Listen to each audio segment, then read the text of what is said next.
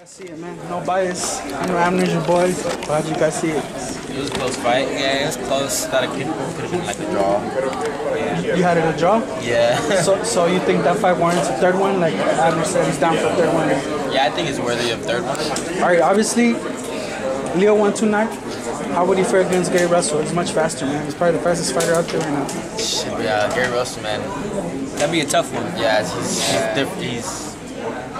I think he'll fight the same way he did Jojo, like keep him. To Leo? Yeah. Yeah. Probably use his speed and try not to stay in there, you know. I don't know if you saw it. I don't think you saw it, but you haven't heard. I'm gonna spoil it for you. Terence Crawford, he won that round TKO.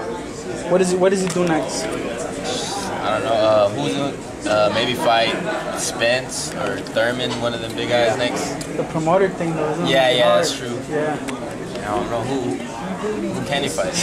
I don't know who's out there. Yeah, I know. That's the thing. That's what Sean Porter was telling me right now, that he's got to keep up to be in the Elite 147, and Elite fighters going to be hard to do it with top rank because yeah, that's true.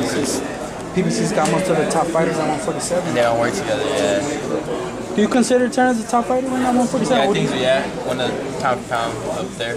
What's next for you, man? I know you got a date. Fight in 2 weeks at the Velasco. It's gonna be on ESPN, co-main event. What do you promise the fans? Good fight. Knockout. Yeah, I didn't keep getting them knockouts, so good fight, knockout hopefully. All right, tell the fans where to follow you. Hector _Tanajara.